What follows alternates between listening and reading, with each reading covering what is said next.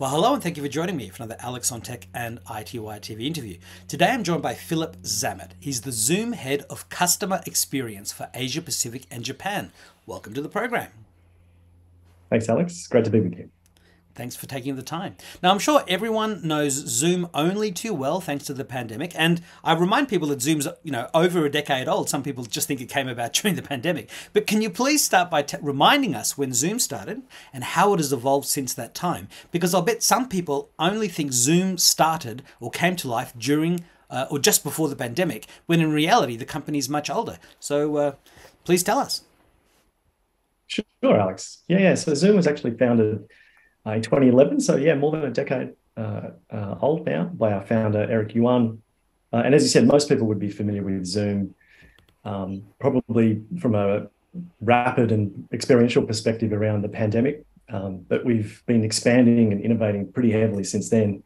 So our breadth of solutions and products is really extensive now and covering really that true unified collaboration comprising customer experience and employee experience solutions for organizations, corporations, businesses, large, small, personal use as well. So our solutions now comprise things covering collaboration, employee experience, things like Zoom meetings, obviously, which we're synonymous for, famous for, our collaboration tool set, Zoom team chat, unified comms, Zoom phone, virtual workboards, Zoom events, webinars, Zoom spaces, now rooms, workspace reservations, our building developer and SDK tools, and obviously an area that's dear to me, the whole Zoom CX suite of products, so Zoom Contact Center, Zoom Virtual Agent, and Zoom IQ. So yeah, Zoom is pretty well known, but probably not as broadly well understood and known for our breadth of solutions and products that we've been expanding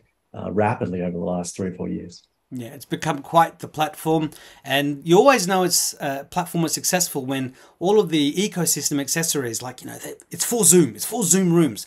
And so, you just know that you've succeeded when you become sort of an invisible part of people's lives, which is, a great credit to you and the team. Now, one of the things that Zoom launched a couple of years ago, as you were just talking about, was the Zoom Contact Center, which is now available in Australia and New Zealand. So tell us a bit more about Zoom Contact Center, how businesses are using it, and even more importantly, how consumers will benefit. Yeah, so obviously really excited about Zoom Contact Center launch. As you just said, really recently launched in the ANZ region. We launched Zoom Contact Center about a year ago now, actually, in North America, so February 2022. 2022? Yeah, it's a year ago, isn't it, Alex? Gosh, where's time go?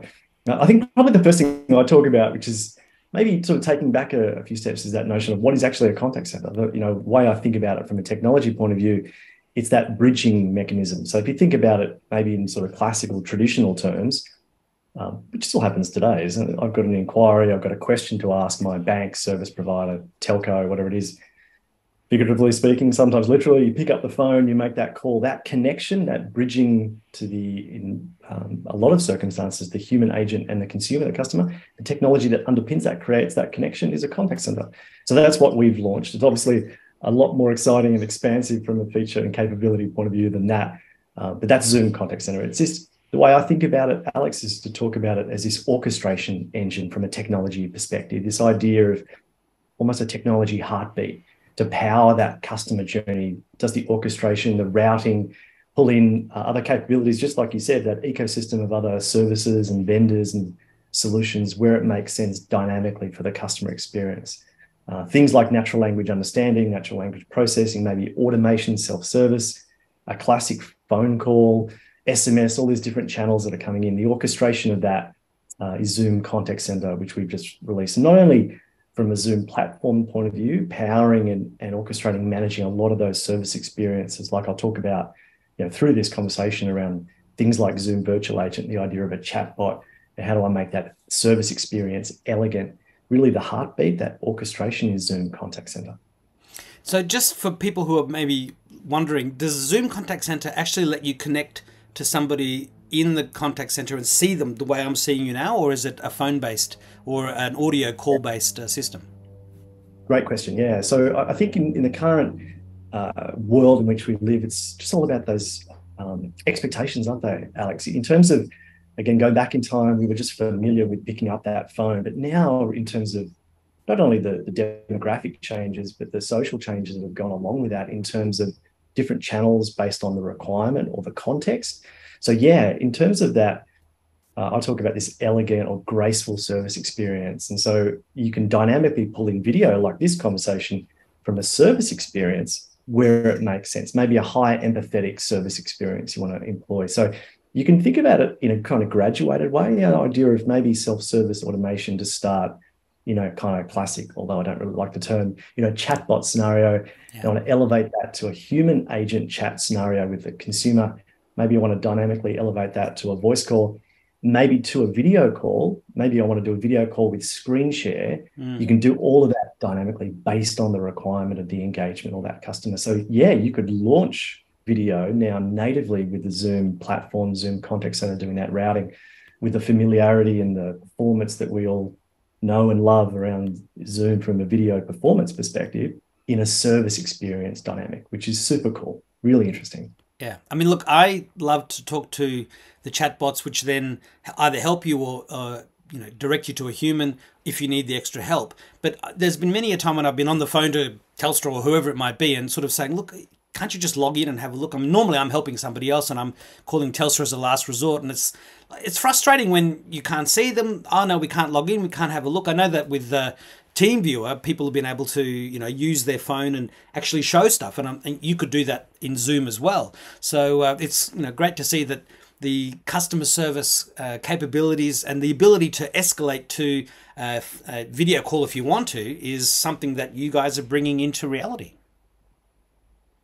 Yeah, spot on. I mean, and we could talk about it for hours, Alex, isn't it? I think that there's so many different scenarios where, I'm a big believer in terms of what I've learned the last 20 odd years in CX. If you work backwards from the challenge statement or the target statement, and let's say that hypothesis is a sound one, I'm sure, just like you've articulated really well, is if the objective is an improved service experience, and maybe what does that look like? Maybe it's a reduced service experience from a time and effort point of view on the consumer. The classic waiting on hold for an hour and a half before you get to someone is just really not acceptable. Your call anymore, is important to us. Yeah, exactly. That's right. And so you can do that, maybe step one almost, and to your point, and it is actually a really topical one, isn't it? In a technical remediation perspective, that broadband scenario, we've all done that, call through level 1, level 2, just to your point, have you turned the power on? Well, what about, employing video, like you said, with screen share, so you can actually do it in a guided way. What's the objective? Is to reduce that friction, actually improve the service experience, and actually ideally create a high empathetic service experience for the consumer. Now, Zoom's also just launched the much anticipated Zoom virtual agent globally. We're just briefly talking about that, but tell us more about it. Yeah, so Zoom Virtual Agent, or ZVA, because it's way easier to say fast.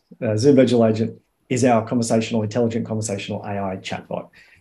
It's a lot more than that, but really in terms of that service support, that automation from a textual perspective, and then over the horizon, not too far away from a voice point of view, the use of natural language understanding to really provide that guided concierge automated service experience. So now I can chat with the service provider.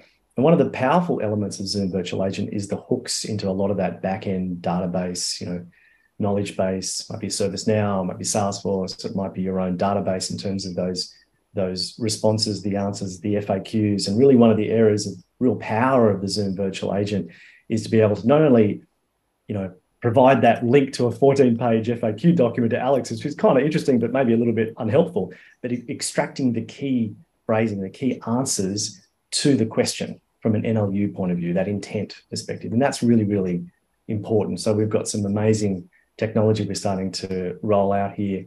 And not only that, obviously, when you think about that service experience, like I talked about, that elegant platform view, is how do I integrate that natively so that chatbot experience, where it makes sense and where it's applicable, can elevate to those other guided service experiences with humans involved, with Zoom Contact Center acting as that orchestration engine behind the scenes. Yeah, and look, I mean, we've all been using ChatGPT and probably even the Bing Search AI, and we've seen how much better chatbots can be when they have a bit of information and can speak in a natural language. I'm not asking you to divulge any secrets, but no doubt the Zoom guys have been looking at that as well, and just the future is bright for this self-service getting the answer as quickly as you need, the right relevant information, and then if you still need help, it's all available. Yeah, Yeah. again, right on, Yeah. Alex, isn't it? The area is growing and moving really rapidly. To your point, I think about there's probably a fair bit of technology scarring from a social perspective around the use of self-service kind of 10, 15 years ago. So there's a lot of stories around, sort of war stories around, well, didn't understand me 148 times, not so great. So things have certainly improved. Yeah. I think if you look at sort of almost divorce the technology from the operational side, though, and that's something that should always be considered. I think vendors sometimes in CX overlook the human aspect, not just from a consumer sentiment point of view, but equally from an employee point of view. And if you think about kind of a mathematically unsound formula, but better agent experience equals better customer experience equals better customer lifetime value, that's really important. So the use of technology automation in that sense becomes applicable, yes. However, how do I do it so it doesn't necessarily intrude? How do I do it in such a way that, again, it's dynamic? So if Phil is not being understood, let's say, how do I make sure that you intercept that in the right way? And again, in a really sensitive way. Yeah. And I think that's the other piece here that becomes really interesting. And I mean, I get asked this question all the time, things like this, like you just talked about, and maybe the use of video. And I think it's important to say from anyone's perspective, from a technology point of view, we don't have all the answers, but it'll be really important to work with and learn from our customers of where things make sense and where they work and where they don't. And so you just want to look for those patterns, don't you, Alex? Yeah, absolutely. You want your customer experience, service experience, from both the company's point of view, but the customer's point of view, to be a joy. And I know that one of the things that I'm often doing when talking to a chatbot is saying human or operator, and I wish I didn't have to do that, but sometimes it's just the quick shortcut to get through all the BS and go straight to a person. So anything that can be done by companies to dramatically improve that is really good. And look, this leads us to the fact that going into 2023, it sounds like getting customer engagement strategy right, which we've just been speaking about, is more important than ever to help amplify business success. So you've already spoken a bit about this, but what are some of the tips that, in addition to what you've already said, on using omni-channel communications to their fullest?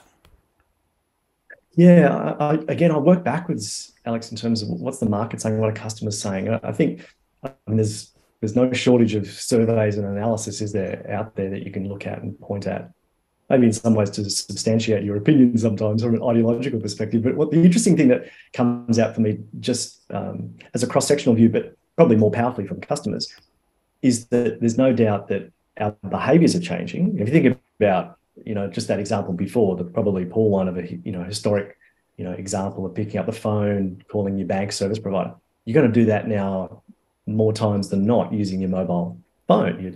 Especially when banks are closing. And exactly, yeah, that's right. And so, and as we know it to be true in terms of the drift heavily towards digital applications on those devices and the use of those applications, not only for calling but for the engagement of. So the increasing expectation, I'd say, Alex, in terms of digital channels for self-service, maybe Facebook, WhatsApp, live chat, social, whatever the case may be. And so the demand and challenge for organizations is to be aware of that, firstly. And secondly, from a realization that, customer and service experience is paramount. And really, if you look at, again, any sort of analysis, that the top three drivers seem consistently, from a technology point of view and organizational point of view, the idea of sort of that umbrella statement of digital transformation, security, certainly an area there, and the importance of customer experience. And again, I break that down to that customer lifetime value as a much stronger indicator for organizational health and future profitable health of an organization in terms of customer lifetime value. So service experience, customer retention, those principles of advocacy and loyalty are just top of mind, I think, for not only historically, customer service, customer experience, but now business leaders just across the board. So the challenge in that environment is, how do I adapt my technology and my service operational experience to be flexible to those demands? Exactly your example, before. If Alex is a really valued consumer and customer, and we all should be thinking in those ways, and his preference is channel X, channel Y, and I can't provide that to him, then I've got a challenge, don't I?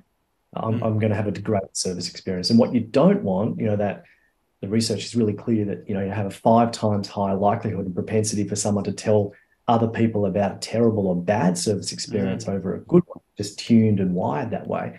So that really crass but kind of humorous saying about just sucking slightly less than your competitor in CX strategy is probably not a sound strategy for the future. Yeah, and it was making me think of the story about how bad news travels around the world before good news has gotten out of bed. Yeah. And when I said about banks closing before, I didn't mean Silicon Valley Bank, but the fact that bank branches are closing. I mean, all the banks are still there, but they're just cutting their costs tremendously, and no doubt investing in more of these omni-channel customer support solutions to be there for their customers, because we need banks and on various services more than ever. Just because they're not as widely physically available doesn't mean that we don't need their help when we need it. Yeah, sorry, I think banks is a great example, isn't it? You think for many years now that, in fact, many of the banking services that we need to do have actually become almost more accessible from the app, haven't they? Yeah, self-service, just do it. Correct. And so that in its own way is it's sliding doors a little bit. It's like the argument about the question of because we can now really rapidly and natively and very easily, without any friction, deploy video in a contact center, just like we've been speaking about. Has that been the question of whether that hasn't been there because there's not been a demand for video, or is it because it's been typically quite technology problematic to deploy video in a service experience in a really elegant and high performance way? And also there's the social aspect of, do agents really want to be on video all the time, working from home, all that type of stuff. So I think the same kind of scenario can play out there, that parallel, Alex, isn't it, with a banking app scenario? Did that drive the wheel, And so there's a few changes that are going on here that are becoming more profound, I think, in consumer and customer expectation of whether customers are driving that or, technology inhibition and organization strategy is driving that. It's really fascinating. The fact that we couldn't do any of this in the past and now we can, and it presents challenges, it's called a good problem to have. Yeah. Sure. Now, over the past year, people have continued to enjoy a greater work-life balance that arises from not needing to spend so much time commuting to and from work. I mean, that I don't think is ever going to go away because you just get so much of your life back. While recognizing there is still a great benefit from balancing in-person collaboration and hybrid work. I mean, that companies do want people to be in there, and we have this balance. So what has Zoom seen in this regard over the last year, and what are Zoom's predictions for the future? Yeah, it's a common topic, isn't it? I really break this area into 2 parts, Alex. I think there's the sort of traditional definitional hybrid working piece, exactly to your question. And if you don't mind, I kind of add a little bit to it and think about the notion of hybrid from a CX perspective. So the first piece, the first thing I talk about and we think about is that there's no one size fits all. I think there's a process that we're seeing around the world, isn't it, for organizations to debate and balance the idea of, do you mandate people coming back? Should you not do that? What's the impact for organizations? The macroeconomic conditions have a bearing on that. We all understand that to be true. Really, the thing that we look at here is what's right for the organization in the context of what they're trying to deliver. Employee satisfaction, employee advocacy, we know is super important. So that equity, which is different, the equitable statements, and the equity is really important though. So the opportunity, the platform, from a flexibility point of view, to enable people to perform their role regardless of the situation and the circumstance, noting that behavioral social piece is an important element. So a lot of the tools and products from the Zoom platform perspective around collaboration and a lot of things coming down the pipe will actually, you'll see, really try to improve the equity, so that there's a more dynamic service experience for the employee, be they, remote, physical, virtual, in that scenario. So again, in summary, I think there's no, one answer. It's going to vary based on the organization. There's no doubt that, that the shift is occurring towards a more hybrid on the scale of, physical presence as opposed to pure virtual. And I think the other piece that I think, I like to talk about is this notion, and in fact, your example was spot on before about that bank branch analogy, is the idea of customer experience from a hybrid point of view, not sort of simplistically, is an agent going to work from home or virtual? That's kind of done. We know that to be true. It's just an employee as an agent. It's how do I create a seamless, singular customer experience, that customer journey, just like I talked about, maybe from a virtual service experience, like a contact center, chatbot to human, voice to video to screen share, things like that, social channels inside that. But let's say now Phil or Alex goes to a branch scenario, a physical brick and mortar environment, and now maybe confronted with a screen, a kiosk style, how do I continue that seamless service experience in the physical world now? And that's where, again, that orchestration engine of Zoom Contact Center, along with some of the technology, not just from Zoom, but like you touched on some of our partners with physical devices, becomes really powerful. Maybe it's a service center experience. I go to that office, I click on a button, I authenticate myself. I'm now having a video engagement with someone in a kiosk form, and then I can continue that conversation in the car, on phone, on video, whatever the case may be. That service experience, to do that today is really difficult. And that's kind of the vision and future, again, heavily driven by customer feedback of what they're looking to achieve, where it makes sense and where it's applicable to a retail kind of context or banking scenario. So I think that's where hybrid is also taking its own little avenue from a customer experience point of view. And that's really fascinating for me and the Zoom organization. Now, I already jumped the gun a bit by talking about Chat GPT and artificial intelligence, but also, VR headsets have been a promise for a long time. I think if Apple does indeed launch its VR headset later this year, then the rest of this decade is really going to be the blossoming of this whole VR experience. And I think even more importantly, the augmented reality experience. And I realize all these things are still, yet to, as I was saying, truly blossom. But do you have any additional thoughts or comments you wanted to share on, VR, AR, extended reality, and AI? Yeah, I mean, you talk about this for hours again, Alex. It's almost a little bit philosophical over the horizon type stuff. But if you look at VR, AR, if you were to say this, I'm not saying you have to agree, but if you were to equate that to just to another channel, just to another input into the customer journey, again, where it makes sense, then again, the orchestration engine should be powerful enough to be able to adapt to that. So Alex Incorporated says, hey, I want to actually deploy AR, VR for my premium customer segment or whatever the scenario is. But I want to make that just another piece in the overall customer journey or customer experience pie. So again, from an API point of view, how do I bring that in and do that in such a way that I can have a continuity, a singularity of view, so I can analyze to get better and faster? And then on the AI side, again, such a ballooning area of conversation, isn't it? From a Zoom point of view, we really think about AI today and even more so into the future in that how do we use it to empower that assisted scenario. So something like, language translation, for instance, or maybe at the conclusion of a Zoom meeting, how do I transcribe that event, but actually extract some of the key points? Maybe I want to identify key phrases, word spotting, improvement score. Language translation in a live perspective becomes really interesting in real transcription perspective. So a lot of that, noise suppression, virtual backgrounds getting more and more funky. I think AI becomes a really broad, almost superset area, isn't it? And so it's the particular areas of technology that are used by organizations becomes really the interesting thing. But I think we always have to be a bit cautious about that sort of umbrella term of AI and how we think about it from as we are thinking about it as a means to improve and empower, increase the efficiency and ideally just to simplify both employee and customer experiences from that unified collaboration perspective.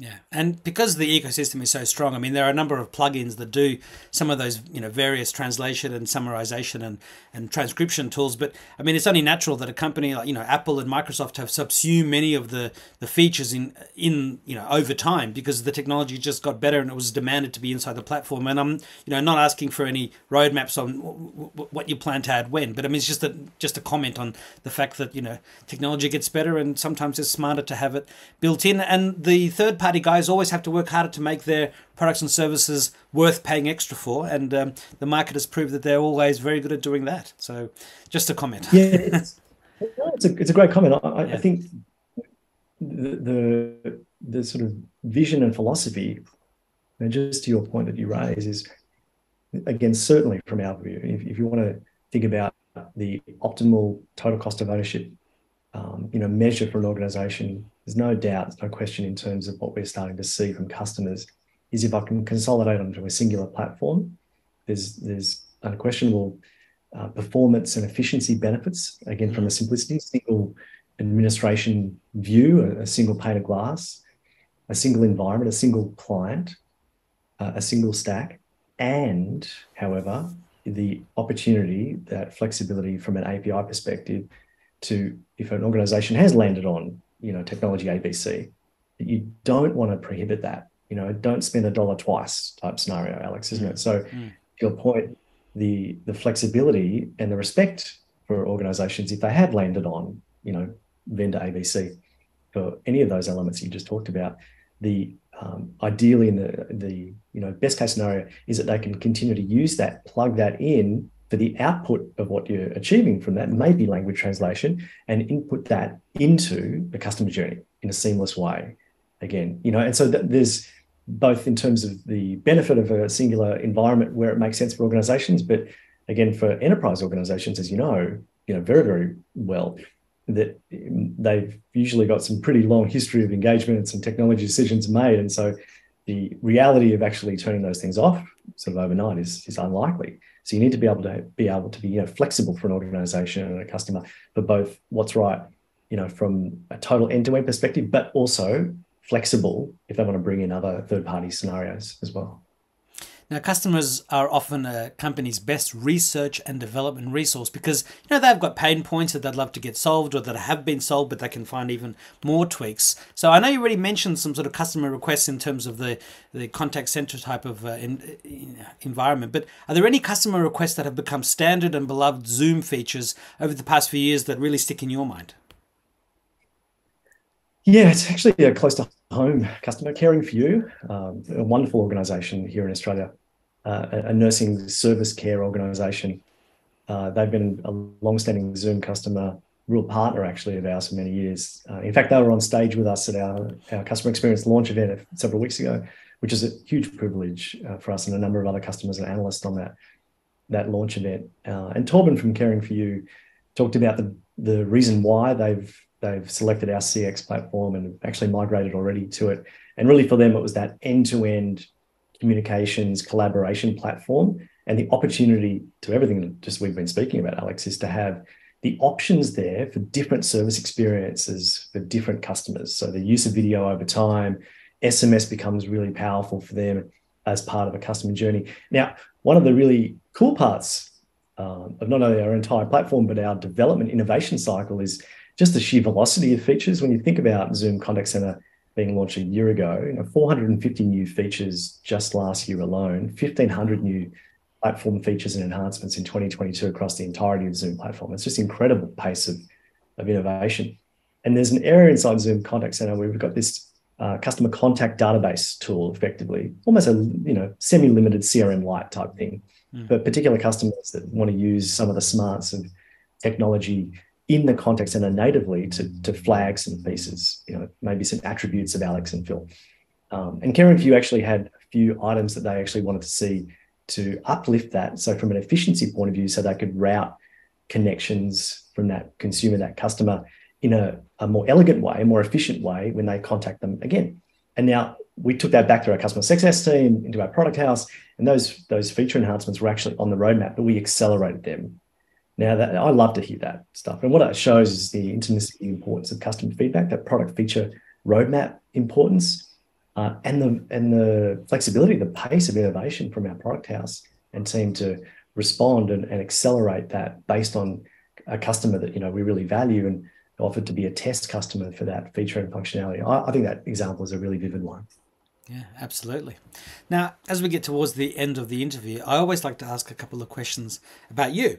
And so my first one is to ask if you could please share a memory of your first computer. And then after that, when do you remember making your first video call? Kind of vividly remember the Atari and Commodore 64. So I've just aged like Alex. Yeah. I remember them too. So I'm also aging myself. And the Atari was just, and it's one of those things, the power of emotion, isn't it? I can't even remember the games. I mean, if I thought hard enough, I could probably remember the games. But just the Asteroid, emotion. Pitfall, Yeah, Pac-Man, that's all it. those ones. Yeah. You're ahead of me. So those two, and it was probably just the fun my brother and sister and I remember having with them a long, long time ago. Tape drive stuff, wasn't it too? That was pretty Yeah, fun. yeah, very. I remember the What was tape the second drives too. question? When was your Video first call. video call? Yeah. I don't think I can remember the first video call. I would imagine it would have been in modem dial-up days. So I can imagine and visualize the video performance was pretty horrendous, I'd say, though, Alex. Yeah, I remember getting a Connectix QuickCam in 1995. That was before Wow. Logitech bought it, and it connected via the parallel port, and it was black and white. And at the time, I was working for a telco, and I was part of the the technology division, and I was making little 30-second to 1 minute video clips, which was being compressed really to a small size and embedded into a PDF, which was being emailed out. So I mean, that was very advanced stuff for its time. I mean, most people weren't doing that. But yeah, I think I had See Me or something, and yeah, the very jerky video calls. And then, of course, Skype and mobile phones that had that changed everything. And now we take video for granted. I mean, Zoom is the word on everybody's lips. Now, You beat me. Actually, it's a good point you raised. There was a really wise person, when I joined Zoom 9 months ago now, almost, said to me that, that's the technology impact and video as part of that is there's two parts of it. Exactly your point is that video has now been mainstreamed it's accepted as a means of communication. But moreover, it's this expectation that's been set, isn't it? And so video accepted and expected. And in fact, at a prior organization about a year ago, I was managing a lot of team calls around the world, and I'm a big fan of receiving feedback, solicited and unsolicited. It can be confronting sometimes, Alex, isn't it? And yeah. one of the guys on my team was giving some feedback. I used to go for long walks and I'd turn the video off for these team meetings. And he gave me some feedback saying, Phil, when you're not on video, the message that sends is that you care less about the topic that's being talked about. And I thought that was I love the feedback. It was exactly what I needed to hear, but it was a really vivid show for me of just how video has changed the way in which, again, that expectation and acceptance, isn't it?